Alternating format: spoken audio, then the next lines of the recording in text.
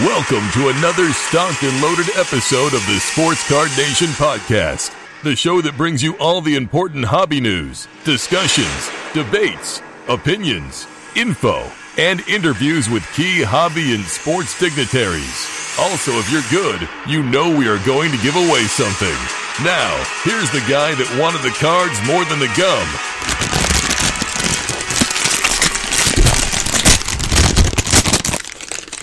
John Newman. What is up? Episode 156. Glad to be back. Want to start off with some condolences. Sad day last week. Chris Carlin of Upper Deck, friend of the show, someone I've gotten to know. Many know his brother John was battling ALS, Lou Gehrig's disease, terrible disease, and unfortunately took a turn for the worst and passed away day before Thanksgiving. And it's never good whenever something like that happens, but I think it's even more difficult during the holiday season when it occurs. I share, unfortunately, a thing in common. Me and Chris both lost brothers here in the year of 2021, and it's never easy, especially in both of these cases. The person passing away too young, and so on behalf of Sports Card Nation, myself, and I think probably most of you, want to offer heartfelt condolences and thoughts. Chris and the Carlin family, you've been in my thoughts and prayers this last week, and it's never easy. It's never goes away truly, but Chris is someone that's been very unselfish, very giving to the hobby, and so you want to kind of give back or send condolences. I'm sure he'd appreciate it. Again, if you want to give to ALS, to maybe someday they can find a cure or some sort of medication that at least kind of slows the symptoms down, if you will. That's always a good thing, maybe in their name, if you will. So with that, something I did, but again, to each their own. But I wanted to start off with that, and we're thinking about you, Chris, and the Carlin family. All right. So let's on with regular business. We gotta keep going, right? Anyone will tell you that. Today's guest from that 70s card show, John Keating. One thing I love about John, he, like myself, he kind of says what he feels. He doesn't care, whose feelings might get hurt or who may disagree. It's refreshing when you get to talk to someone on that level. John calls it like he sees it. Straight shooter, down to earth. We cut it up, had a few laughs, and I always enjoy those conversations with those kind of folks. And so happy to have John on the show today. I think you'll appreciate it as well. So with that being said, let's get this show started. Yo and hello everybody, Mike here, baseball collector, and remember that the hobby is the people. Guys, what's up? This is Max from the Sports Card Shop. Here are this week's new releases. On the 3rd of December, we have 2020-21 Panini Mosaic Basketball Hobby. That's a pretty good product to come out tomorrow. Also on the 3rd, we have Panini 1-in-1 Basketball. And then on the 8th, we have 2021 Panini Spectra Football. Also on the 8th again, we have Topps Chrome Black Baseball. And another release for the 8th, we have 2021 Topps Heritage High Number Baseball. This week's Sports Card Nation listener exclusive deal is Panini Optic Contenders Hobby Basketball Boxes for $4.99. Direct message the code SCN on Twitter @_sportscardshop to get the deal. Thanks again, John. Keep up the good work.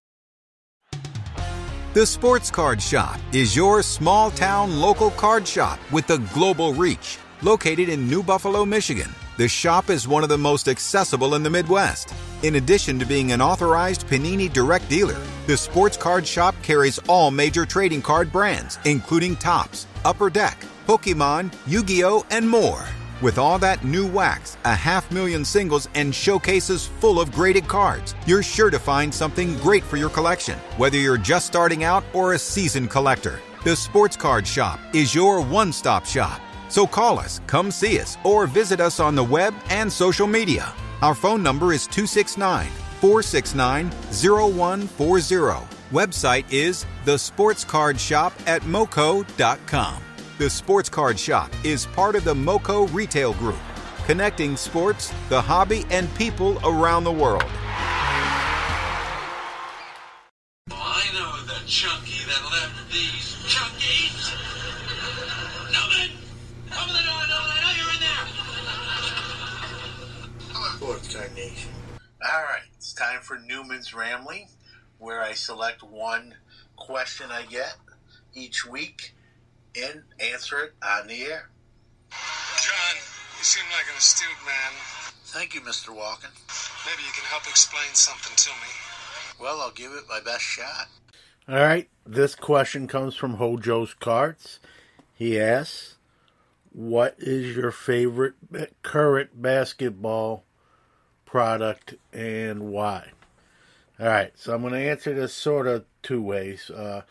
My favorite product that Panini makes, which holds the basketball license at the moment, is Chronicles. Their whole line of Chronicles is one of my favorite to rip. However, when it comes to strictly basketball, Chronicles is right there, but I'm going to go with Optic. And I know Optic and Prism always get compared, and Optic should be worth more. It's better looking. Prism's kind of the historic of the two, if you will. Probably too strong of a word, but more known. But Optic's really Prism with a better design, let's be honest, right? I mean, the Prism is probably the more valuable when we're talking about rookie cards. But when you look at Prism, they're sort of basic, right? If you look at the different years of Prism, they're very, very similar and close looking. They only can go certain ways because they have to have those sort of metal borders. But Prism, or Optic, isn't kind of pigeonholed there, so they can change their designs. There's more color. It pops better. You got that rated rookie logo, and so when it comes to basketball, it's either Optic or Chronicles for me, and really think Optic should be right there or surpass Prism to me as just a better looking should be. Better looking doesn't always equal more valuable, but it's not all about the value anyway. But so to answer your question, I'll go with Optic. What doesn't one of one card shop do? From box, case, and personal breaks, there's always fire being pulled. They offer bulk grading subs, and their large store located in Strongsville, Ohio, offers an incredible selection of sports cards, non-sports, and authentic autographed memorabilia. Steve and family will treat you right. Check them out on Instagram at One of One Card Shop or on the web at oneofOneCardShop.com. It's time for the Hobby What's Up, where we go around the hobby world and tell you all the latest news and breaking stories from the hobby we love. What's up? What's up? What's up? What's up?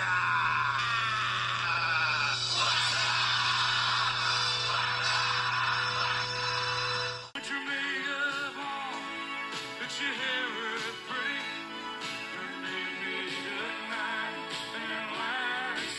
Atlantic City, the site of this year, or I should say the 2022 National Sports Collectors Convention.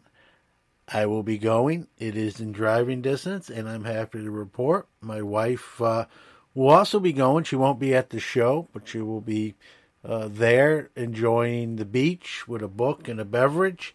And I told her, you better start looking for a house if that's what we want to do. And so we rented a beach house not too far from Atlantic City, 4 bedrooms, 7 beds. And so we'll be some hobbyists, we'll just put it that way, will be hanging out with us, and we'll go to the show. She will enjoy Atlantic City, the beach, and the beach life. And so we've got our accommodation set, which is sometimes one of the hardest parts. And driving, that part, is a little bit easier. Don't have to make plane reservations. I can bring a little more stuff, maybe a little more equipment than I traditionally would. And so we are all set for the NSCC coming up at the end of July, front part of August. The Brooklyn collection from Topps, online exclusive, went on sale. Saw a lot of complaints about the design, and I saw a lot of posts of Montgomery Club members saying they declined their 2 boxes they were allowed to order. I ordered my 2, haven't got them yet. They will be here shortly. Maybe by the time you hear this recording, I will have them in hand.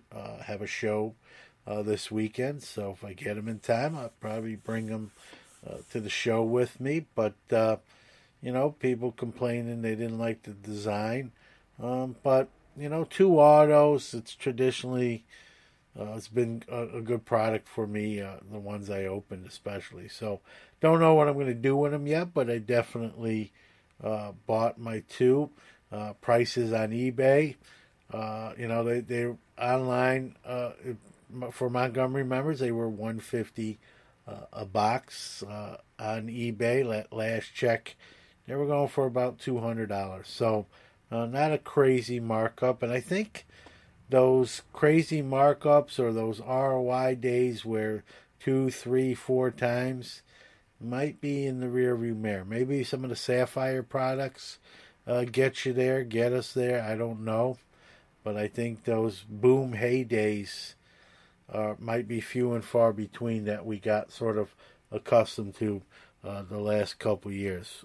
We'll see. SCP Auction House has announced they have half a T206 Wagner. But it's a pretty good half because it still has his whole face and his name. The card that's left, the little more than half that's left, has no visible creasing. And it's one of the first ever cards ever graded by PSA back in 1995. It's numbered 000002. That's right, 6 zeros and a 2. Only 6 copies of this card are rumored to be in existence. This one, like I said, one of the second card graded by PSA. It's graded authentic. It's got that A. And opens up for auction at the $25,000 level. The auction starts on January 19th and runs to February 5th. So January 19th, February 5th, opening bid $25K. And it's the best half Honus Wagner that I've ever seen. I'll say that much. The Ty Cobb Museum in Royston, Georgia, every year, the last few years, sells a special made card to help offset some of the costs of running the museum. Those cards go for $10. They are available for sale now. They also are doing, I believe, a random giveaway for a Ty Cobb auto. Anyone that buys that card, I believe, is entered. They also have a few of the past year's cards available for sale as well.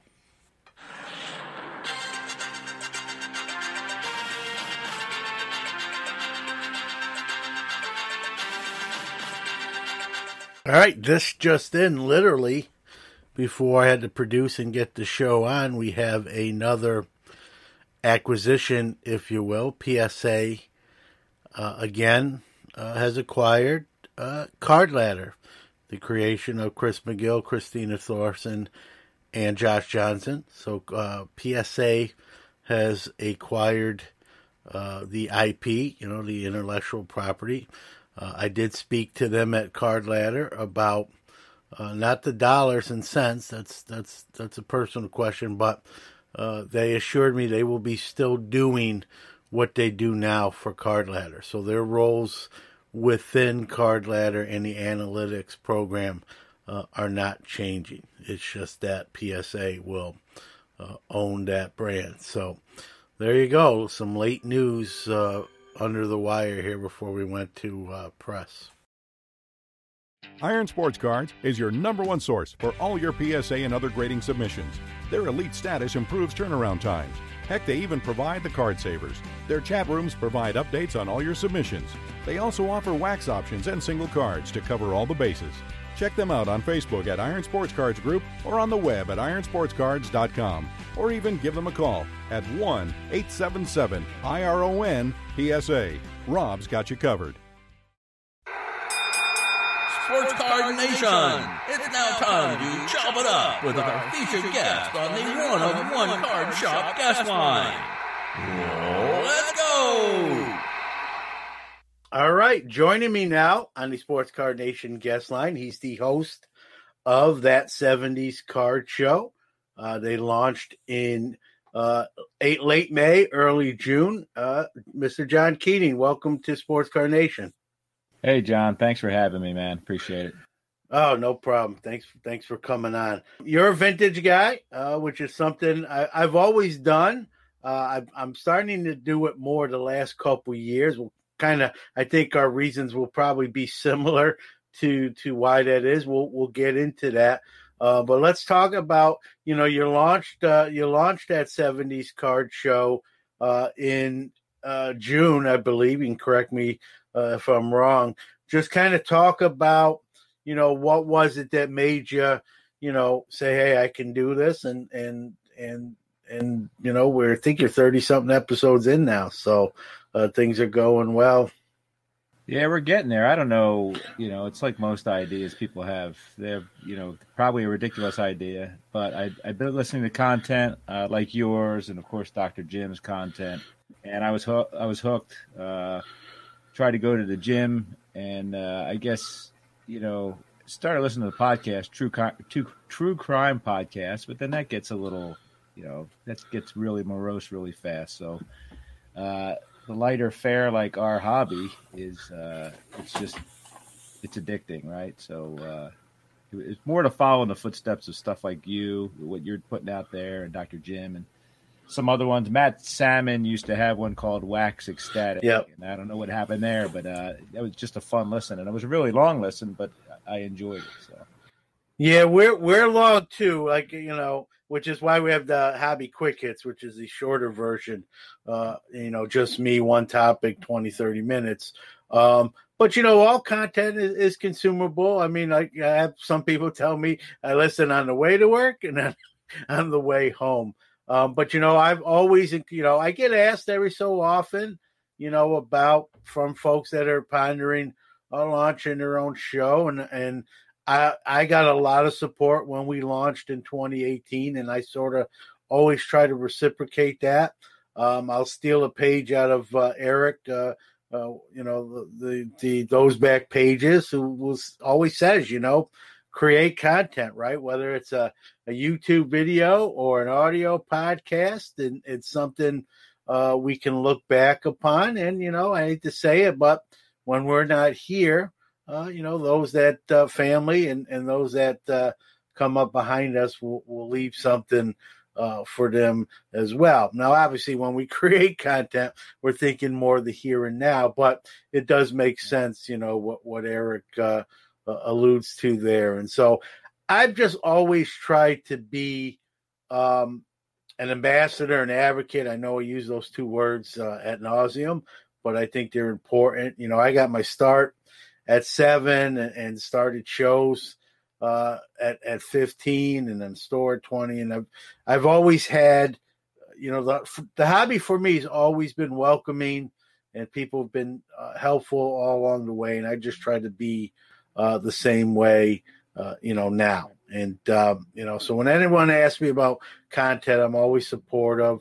I've said this a lot of times, John, too, is I got in probably at the right time in 2018, a lot less shows. The waters weren't the pool wasn't as full as I like to use as an analogy. So the timing was sort of right.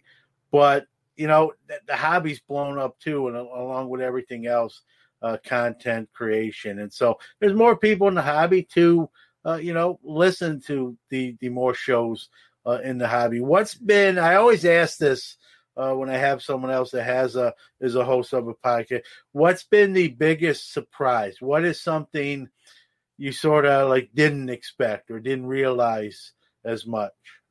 I didn't think anybody would listen. I thought maybe I'd have my brother. I only have 2 brothers, and they both listen, I think, or maybe they don't listen anymore. But I'm surprised one person listens, let alone I don't know how many listen. But it's really neat to see that somebody is listening, and it's just an opinion, right? Our what we say on here, we're not CNN or Fox News. We're just giving our opinion and our take, and we have experience behind that. But the fact is, nobody knows what's going to happen tomorrow. And we learned a lot about that this summer, right? With the news that came out of left field. But, to speak on something else you said, I don't think there's enough content to tell you the truth. I could listen to it. I don't listen to radio anymore. I have a phone full of music that I barely listen to. I'd rather listen to hobby content. I'd rather listen to hobby content all day, every day. So I think that there should be more. So if anybody's contemplating doing it, just do it, please, and do it often. And you're a pioneer, and that's you paved the way for some of us, but hopefully there'll be more down the road. So, well, I appreciate that, John. There was guys before me. It's kind of like sports, right? You just different eras. Yeah. Guys that have played before, and then you come in the league. Now you're in the league. That's how I look at it. Again, I try to be helpful. Everyone has a different personality, to each their own. But people do it. I try to do it a different way, and I kind of live by something my grandfather told me. He used to say, if you be yourself, you don't have to pretend to be anybody else. And pretty simple statement, but really makes all the sense. When he told it to me, I was very young, and so I didn't understand it in the way I do today. And some of those things that you get when you're younger kind of come a lot clearer when you're an older person. So that's just the way I am. People ask me stuff almost every day, and I just try to be as helpful. Like you said, you made a great point too, John. Is it doesn't matter how many years we do this, whether it's, someone's been in the hobby 3 years or like myself, approaching 40, you never know. There are no experts. There's just experience. I was on this very show, before, as the pandemic first kind of was hitting the U.S. And I told everyone, I said, man, I hope I'm wrong. But I think cards are going to be in for, going to take a back seat to other important things in life with this pandemic. And it's, as it's been the probably 2 biggest hobby years in its history. And I was wrong, right? And that shows you what 38 years or whatever it was at the time of experience get you. Just don't know. You mentioned, what happened with the Fanatics licensing. No one saw that coming, including sounds like Topps and Panini themselves. So, you can only give you your best, experienced opinion. But that's, I don't know about you, but that's really for an old guy like me, it's some of the most fun in the hobby is a lot of this unexpected stuff that sort of keeps you on the toes. If everything was, chalk and predictable, it probably wouldn't be as exciting. Not that I like everything that happens, but at the speed that it's happening, you really, it keeps me engaged and interested, and never a dull moment. When I first started this show, the news cycle. One of the reasons I went to being an interview show is the news cycle wasn't what we know it is as right now. There wouldn't be a lot of news. I'm like running out of stuff to talk about, and I'm like, I got to have someone on so we just talk talk to each other about the hobby and what they're doing. And so that was then. And as you know now, and everyone else probably listening, every week there's 5-6 big news stories. So never a dull moment. It's fun, and here we are. So with the show, you're also I know from you being on with Dr. Jim, love those episodes.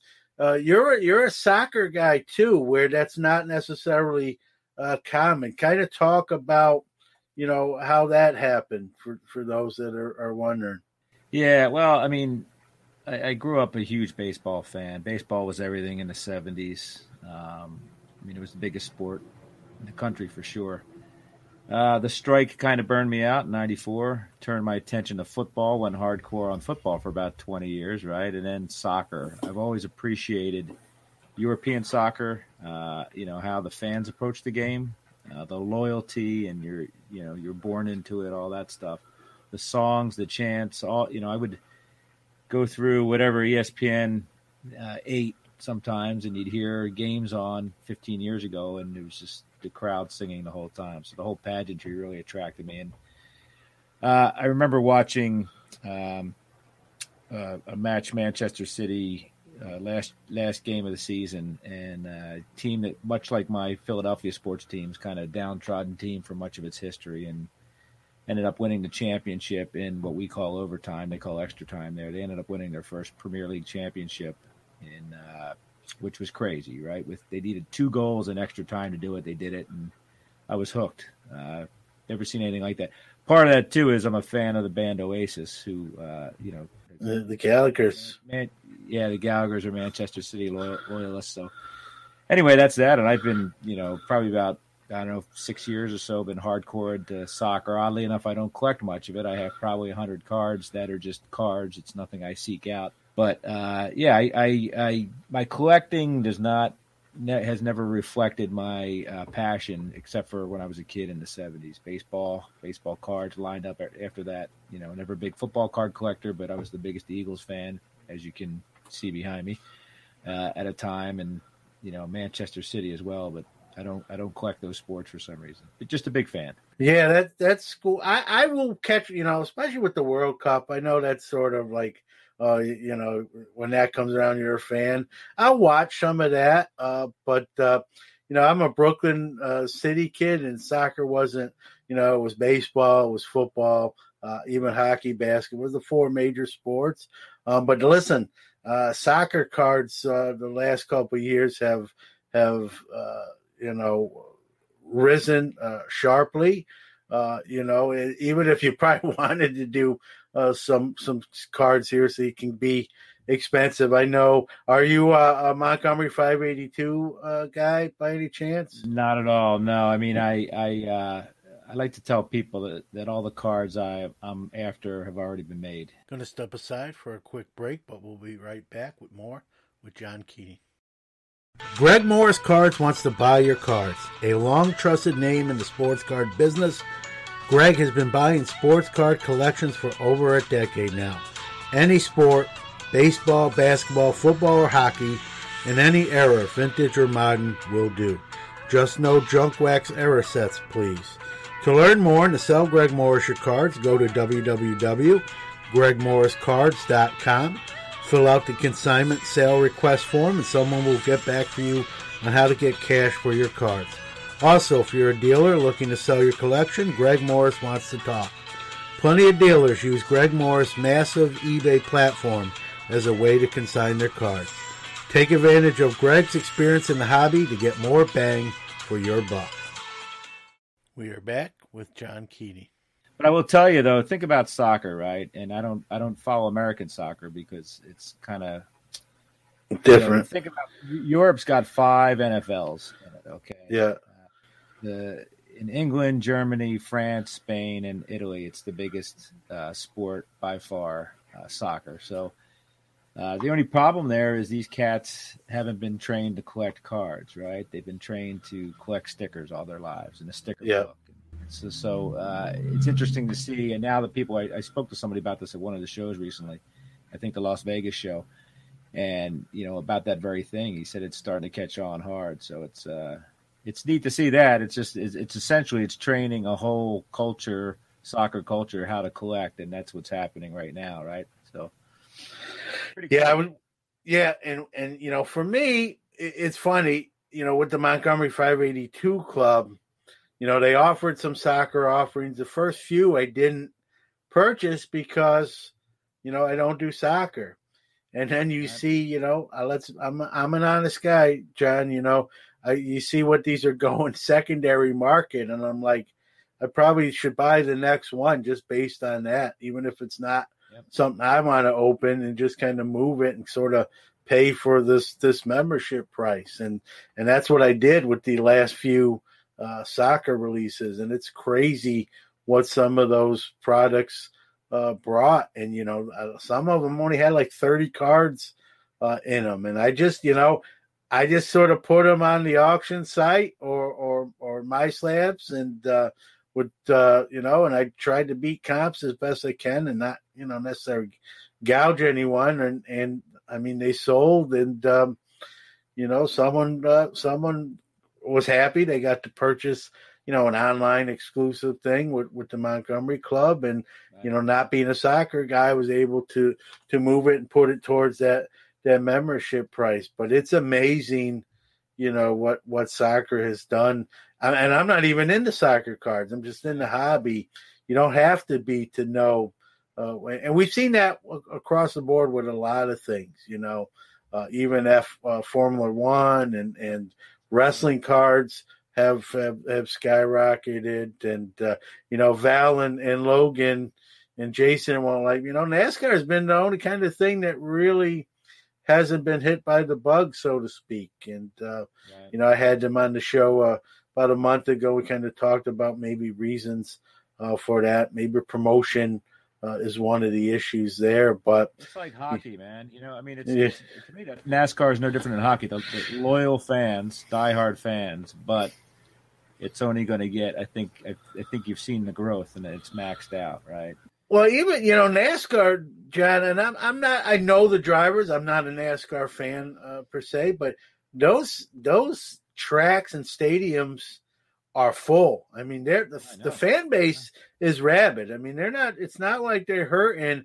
It just apparently they don't collect the cards in the same fashion they root for their race team or their individual drivers. And like we talked about on the show, if I'm Panini and I'm keeping that license, or I think they could do a better job marketing that. Maybe I don't know what. Maybe they don't care as much as I do on the show talking about it. But I don't know. I'm not behind in those four walls. But I mean, if you're gonna have the license, we talked about even like going to the track and just handing out promo packs. Who knows how many race fans don't even really realize. That they really make cards still, like Val said, a lot of them still collect, die cast, the cars themselves that they make. Yeah. Panini should be trying to get their racing cards in with the card, like remember, the old starting lineups that have a card in there as well with the figure, get a card in there with the car. And, just things like that. I guess it's easy for me to play armchair Panini exact with the rate, with the NASCAR stuff. But I don't know. I just think they probably could do a better job. But maybe maybe they know something we don't.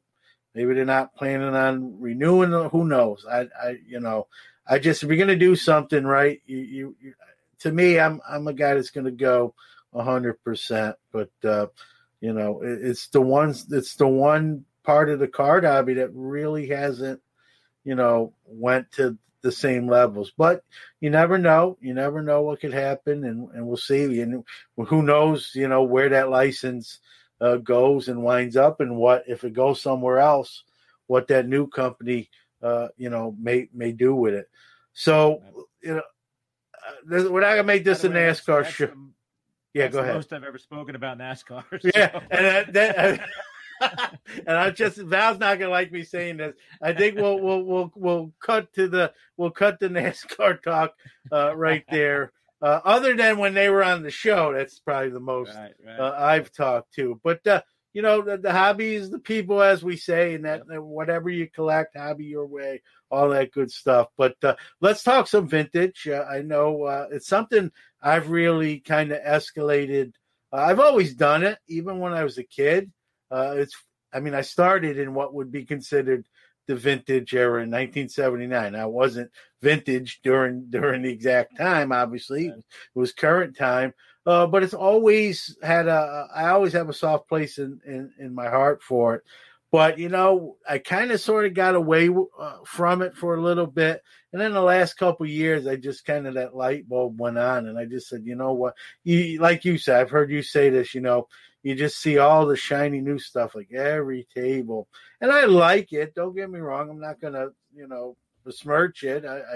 I deal with it, as a show dealer and an online seller. I collect some of it too, full disclosure. But, it's just so prevalent.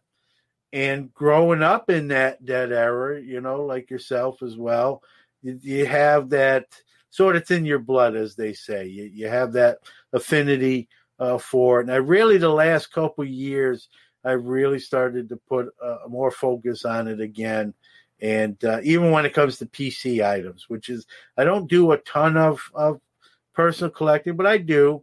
One of the latest things I decided to do in the last couple of years was, graded copies of Hall of Fame rookie cards, and got a long way to go. I had a little bit of head start with having some already, and then added to that. But when you see all the shiny stuff, and when you're collecting a modern day player, you say, hey, I gotta get a rookie card, or you got 400 rookie cards to different brands and product lines.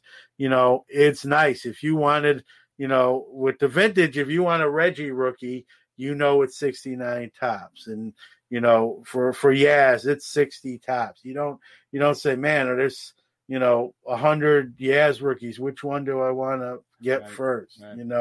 And there's something to be said about that. And it really all it comes down to is when you target a card like that is, hey, what form do I want to acquire this in? Raw? Do I want, and if I get graded, what grade can I afford? What's in my budget?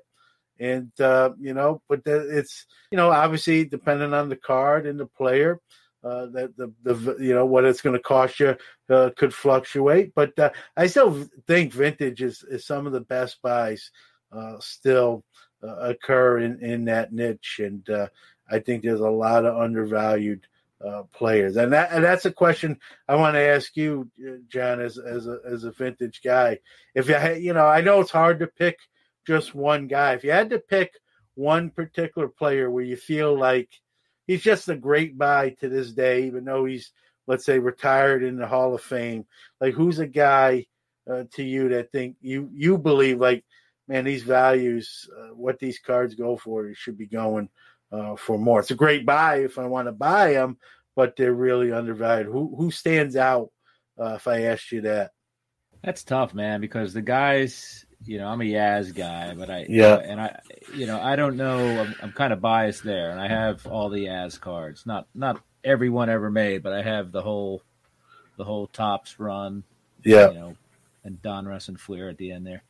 I think he gets the proper amount of respect, and you're starting to see other guys, right? Like Ernie Banks, that Ernie Banks rookie card, that's getting a lot of respect right now. Hank Aaron's rookie card, same year, 54, a lot of respect. So, yeah,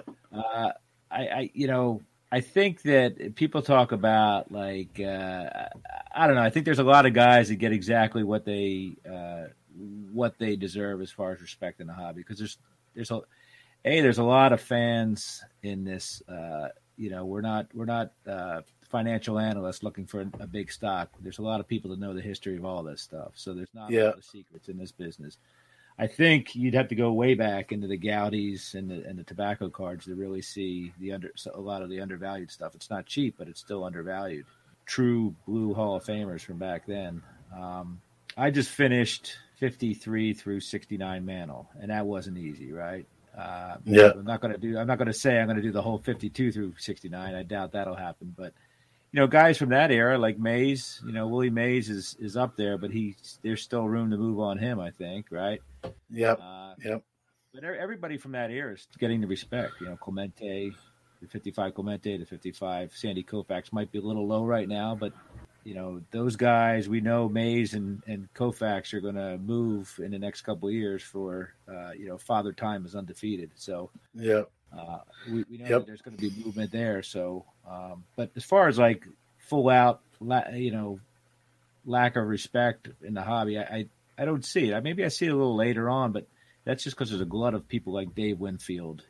Dave Winfield had a Hall of Fame career, Paul Molitor, Robin Yount, but they're not to die for cards because they were 70s. A lot of people were collecting cards, and there's still a lot of that stuff around. So I'm going to step aside for a real quick break, but we'll be right back with more with John. Hey everybody, have you heard about Collectible? It's the one-stop shop where any collector can buy and trade affordable shares in some of the most rare and valuable sports cards and memorabilia in the world, starting from just $5. From 1952 Mickey Mantle PSA 10s and Wilt Chamberlain's iconic rookie uniform to one-of-one Patrick Mahomes RPAs, rare LeBron James logo mats, and everything in between, Collectible is creating never-before-seen access and opportunities for investing in the hobby. Just download the app and sign up with the referral code SCN to get your first share free. Please note this is not a recommendation or solicitation to buy any security. All investment decisions should be undertaken after doing your own research. Sports Card Nation is back with John Keating. Well, to answer even my own question, you mentioned some of them, and I agree with it. Really the first three that come to my mind, and I'm not saying they're the only three, but there's some of the first three I think of, and it's from that 50s and 60s eras. It's Banks, K-Line is another guy when you look at the numbers that he put up, and Banks, K-Line, and Killebrew, playing in the shadows. I disagree with you. I'm going to disagree with you, and I'll tell you why. I'm going to disagree with you on Killebrew. All right, give it to me. Yeah, Killebrew, you look at his numbers other than home runs. There was nothing there. And you know what hurt him was the fact that he was a bonus baby. So he had to spend 4 or 5 years on the bench instead of playing in the minor leagues, or he would have been a better hitter if he been able to play. So, that's not Harmon Killebrew's fault, but the only thing he did was hit home runs. And I don't mean that out of disrespect. He hit a lot of them. Yeah. No, he wasn't a high average hitter and driving 100 runs every year type of guy. Right. I won't disagree with you. And if I'm ranking, Matt, I'll be honest with you, truth be told, I just had a little bit of an affinity for him, so that I'm a little biased there. But out of the three guys I mentioned, if I was ranking them in any kind of order, he'd definitely be the third out of those three. And again, he probably made that list a little bit because I kind of was a Killebrew guy. K-Line Banks, I always felt like sort of didn't get enough credit because of the players that he played with during that era. Yeah. And when you look at his numbers and just the overall, the guy was a great guy, loved the game, look at the quote, let's play too. And I think he was the guy that said, listen, if we had to play this for free, I would. I definitely, as a former baseball player myself, just high school, but I appreciate, when someone has a passion for the game they play. So, those are the three I always sort of bring. You mentioned some good ones too, and as you get into the 70s with Molitor and even a Robin Yount, again, a great player, but, sort of overshadowed, not like, big home run hitters, which is kind of, chicks dig the long ball. as they say. So do card collectors too, And so, but those guys that bat 300 every year win batting titles. They sort of get overlooked. You mentioned another guy, Dave Winfield, whose rookie card's still very affordable. This guy was just a great athlete. I mean, this is a guy that I think got drafted NBA, NFL, could have probably played in whatever league he wanted to focus on, chose baseball, and had a Hall of Fame career in baseball too. So I think anybody that gets 3,000 hits it's just amazing, right? I mean, home runs, but 3,000 hits mean you're doing it every day, day in and day out. Yep. And Banks was a Negro leaguer, which was another part of history. And he won 2 MVPs all on his own. He didn't have Billy Williams there or Ron Santo there yet. So yeah, absolutely.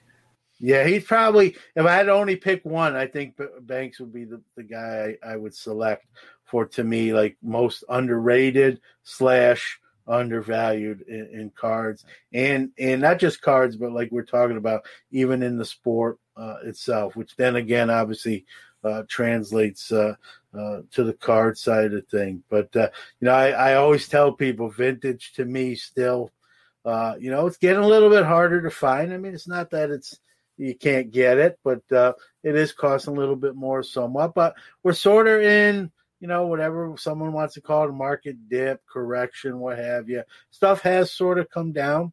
Now, there are some cards that, as you well know, are sort of correction proof. Manos kind of fit that description a little bit, and certain other key rookies. One guy that I'm fond of, and Jackie Robinson. That 48 leaf is becoming more unobtainable for me every day that goes by. So, but almost got one a few weeks ago, man. I was negotiating with a fella, and it's, if there was a deal to be made, but he was in on it too much himself, so he couldn't. Yeah, do it. I went to do. Beautiful card though. Yeah, it's obviously a classic card, and someday I like to own even a 50 back there. I got a 50 back there somewhere. Yeah, those are I love those too. But the 48 leaf has eluded me, and I've told the story. I've had opportunities years ago, and I'm like kind of balked, and I'll get it another time, and dumb on my part for sure. One of those hindsight. This 2020s that I like a mulligan there and do that one again, but that's not how it works. But maybe I'll get a lesser grade one, a 1 or 2. They're still expensive, but they're not. I could do it. It's just whether I want to spend the money. But at some point, you got to just pull the trigger. Something I didn't do the 2 or 3 times that I'm talking about, but. Bill and card. That's what I call them, Bill Buckner cards. You had right through the wickets. So I got it. You're a Philly guy now. I know I've heard you. On Dr. Jim's show. That's the home of Fleer, or was the home of Fleer. Yep. Any affinity there? Just being kind of like from a Philly guy. No. That first set was horrible, John. Yeah, no, I agree with you. And it was made in, oddly enough, it's where I was born in Olney, in the Olney section of Philadelphia. I knew where the Fleer factory was. So, no, but you know what? You talk about Brooklyn, and I have to take offense. Yeah. Those cards, though, come out of Pennsylvania. Those Topps cards for many. I like to think of Topps as Pennsylvania all the way, right? Yeah. No, you're right. But headquartered in Brooklyn. We'll give them the headquarters. The corporate offices, if you will, and where all the big wigs, and the Seibergers and them lived. And so, that's what I always talk about is, as a Brooklyn kid, the birthplace of Topps, granted, most of the cards came from other states, Pennsylvania being key. When the news broke about Fanatics, it sort of really hit home for me. Now, I'm not Topps' lawyer. I'm not here to defend them. They are sort of culpable, and maybe why this license wasn't granted to them still. But it's still, when someone does something for 7 years, good, bad, and ugly, you sort of get used to it, right? Just like the hot dog at the ballpark and the popcorn and and it's sort of, Tops and baseball sort of synonymous. And, we got to see what happens here. We got a few years here, but there's a chance, those 5 letters are not going to be on a baseball card potentially again and for quite some time, if ever again. I know you're not into the new stuff, but you're a baseball guy, and the vintage is Tops, obviously, for the most part. I mean, just when you heard this news, what were your feelings? At least initially. Well, I did a quick episode like everybody. We all ran for our microphones, right? So again, I collect in the past. I have behind me, I don't know if you can see on that rack back there, but I have all the 80 sets, Fleers, Donruss, Tops, even Score. Up until the 90s, I was a hardcore current collector, and there's just too much. I just think there's too much of it right now. I think that may be one of the issues. I don't know what Fanatics is going to do, but when Panini's putting out 48 football sets a year, it's too much. And whatever Tops is doing, it's too much. So, I don't think two things. I know you mentioned the fact that you're kind of concerned about a long-term contract here and how long Fanatics has it. Keep in mind, these guys, these major league owners and Major League Baseball negotiate billion-dollar contracts all the time. Players negotiate contracts that are on the average now, or it's not uncommon for a player to sign a contract for $250 million over a career, right? Yep. There's out clauses. There's all that stuff in there. I can guarantee you that nobody is foolish enough to sign it away forever. So there's that right there. I wouldn't kiss any of these guys goodbye forever. Also, another thing, I just mentioned this to Dr. Jim once offline. Think about the airlines, right? America West bought US Air, right? So America West didn't absorb them. They used US Airways' name, right? Then US Airways bought American Airlines. Well, there's no America West. There's no US Airways, but the same guys that were running America West are running American Airlines. A bigger name, bigger brand, right? So Fanatics would be foolish not to investigate and do whatever they can to bring some of that cachet into things. So I don't think Tops is dead in the water, or as we say, water. I think that they still have. I think that there's still some life there.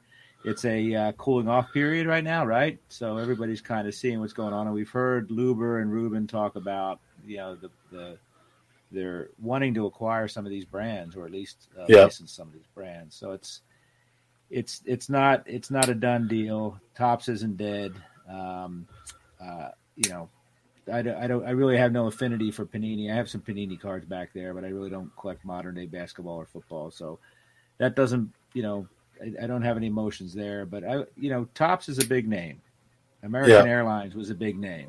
So American Airlines name is still around, even though it's run by the America West people. So keep that in mind. And again, like I said, the long-term contracts, these guys are savvy. They're just not going to, it's not like the cards, it's not a shiny little lure in the water, and they're biting away. They know what they're doing. So this chapter, we're in the forward of the book right here. We're not even on chapter 1, I think. No, I agree. And, they're smart. Whether you like the deal, you don't like the deal, whether you're like me and you think even with the fine print and the out clauses that 20 years is still too much, they're smart folks. They're not going to spend that kind of money and not do their due diligence and do the analytics. And they're going to try to get the right people in place. And then, like you said, we may see some Tops people, Panini people, whoever else from the industry be part of this new era, if you will, in the cards. And that's really what it's going to be. Time to hear from one of our great sponsors, but after that, we'll be back with more with John Keating. Pastime Marketplace has a line of graded card cases that are waterproof, airtight, dust-tight, and hardened to protect and organize your valuable collection.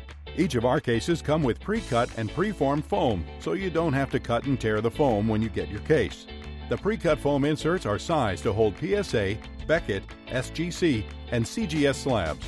Store it all safely and securely with a case from Pastime Marketplace. Check them out at www.pastimemarketplace.com.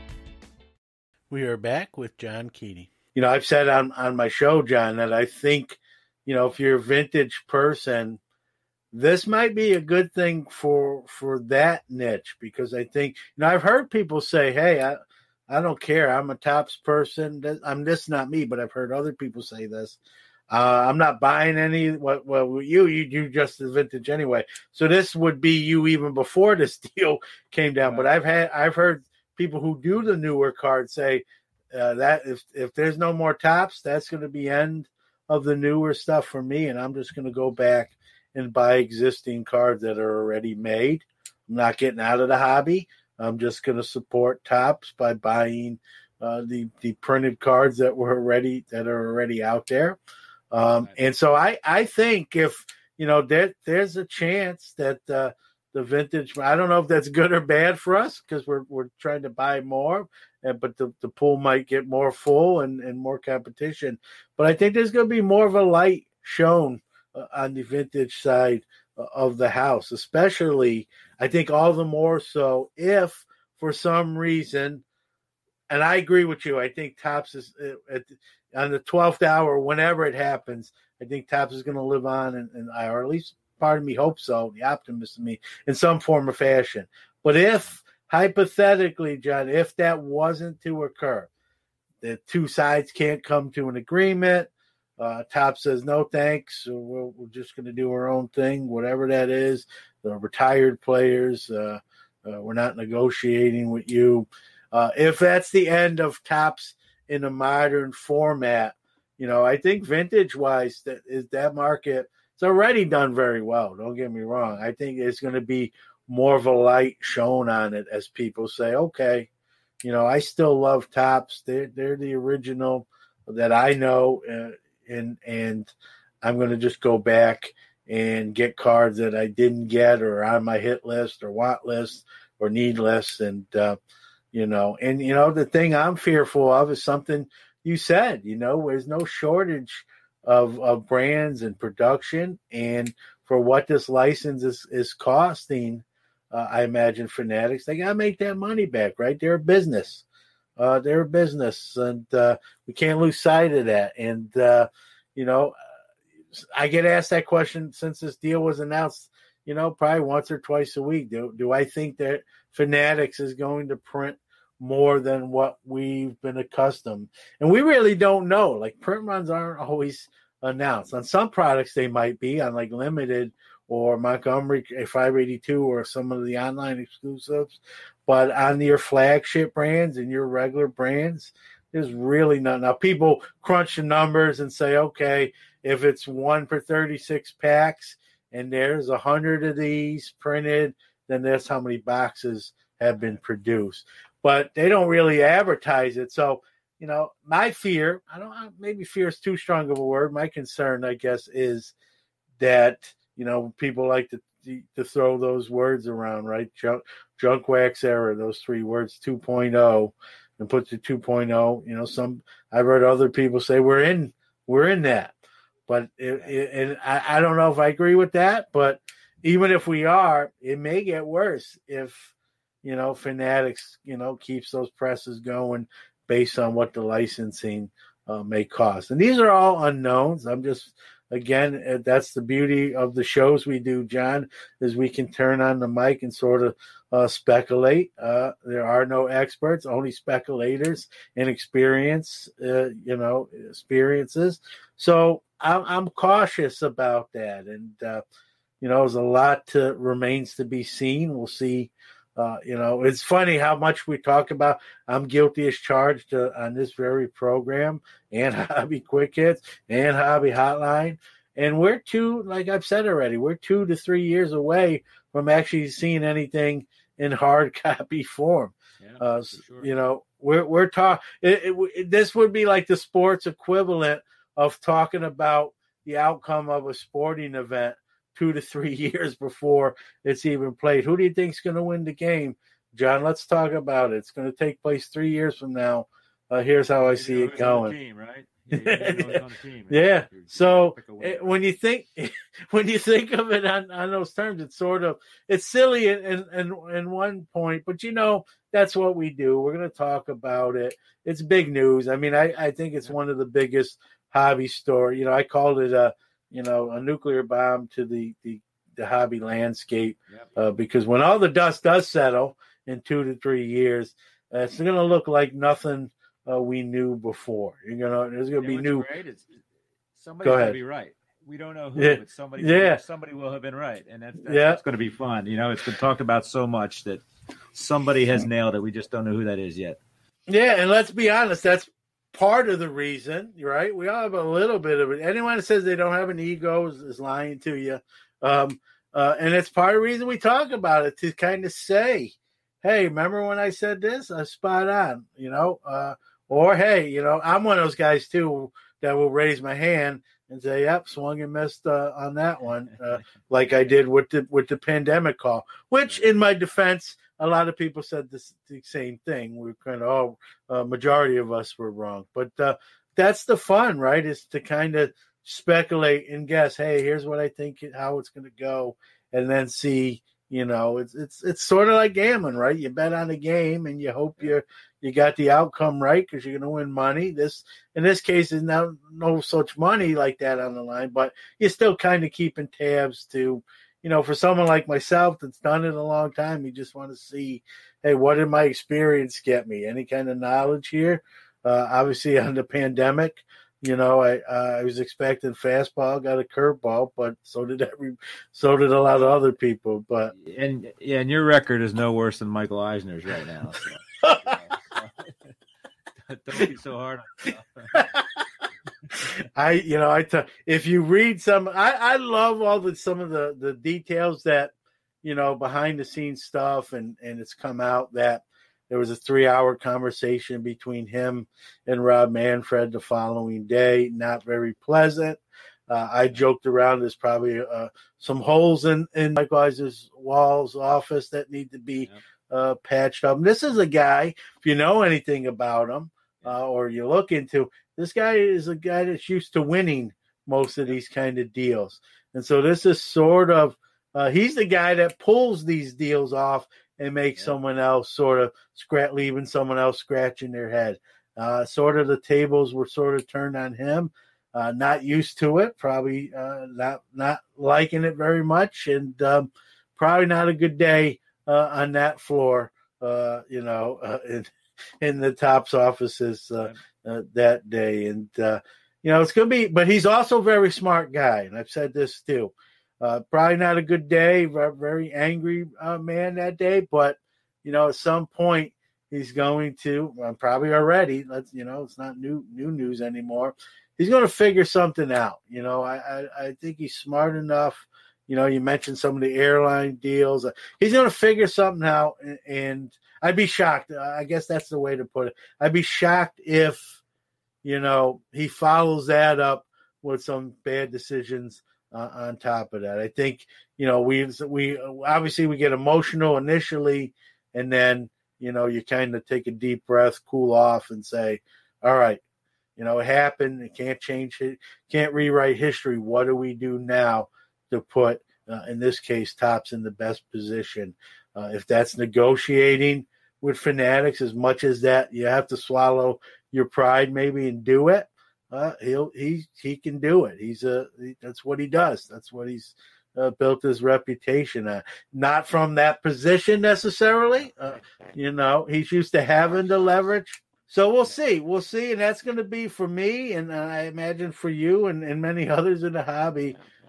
It's going to be fun to sort of watch what happens next. And again, it's crazy because we talk about it so much, or at least that, and we're 2-3 years from any sort of real hard printed stuff. But you know just as well as I do in this hobby. I mean, every week something else happens that takes the headlines, and so who knows what's next. Another chance to hear from one of our great sponsors, but we'll be right back after that. Sports Card Nation, John Keating, we are back. Fanatics really, Ruben and Luber have really started recently sort of kind of letting us in a little bit more, talking a little bit more about future plans. I imagine each week and each month that goes by closer to when that license truly changes hands, they'll be obviously speaking even more prevalently as well. And so we'll see. It's going to be. This thing is it's you and I know this. We've been around a long time. This hobby, the foundation of this hobby is the secondary market. So yep. These guys are we hear a lot of talk about trying to monetize or consolidate the secondary market. It's never going to happen. They're never going to take that out of the hands of the hobbyists, right? Yeah.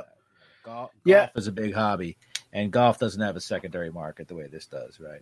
Yeah, well, I've said and it's true. I've said we, as consumers, we really have that power wand. Now, sometimes I think we don't use it always in the right fashion, but if Fanatics, if the hobby perception is Fanatics is not doing something justice or not doing something right, we can speak with our wallet if it's at that point and send a message. Now, whether that happens or not, I don't know. I mean, there's just so many people in the hobby.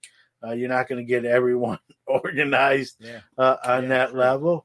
It'd be difficult, but the majority, right? You're not going to get 100%, but if 60% of the hobby says, you know what, in this case, I'll use Fanatics, or you know what, Fanatics, we're not buying that. We're gonna leave that one alone. That's how you send a message.